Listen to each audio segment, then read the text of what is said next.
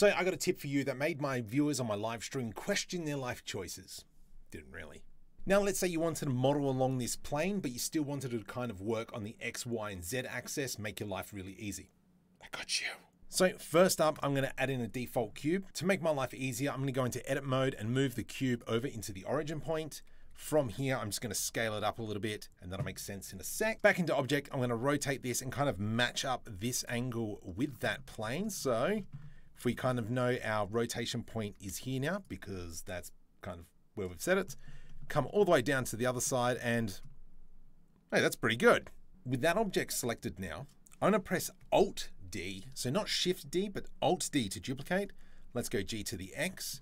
From here, I'm going to press Alt R to reset the rotation. And now you can see, because these objects are linked, I can go into tab, into edit mode, and we can now adjust. So whatever we do on this object will now be represented on the other one. Yeah, and that's kind of like how I did all this. I mean, subscribe? That way. There, I think.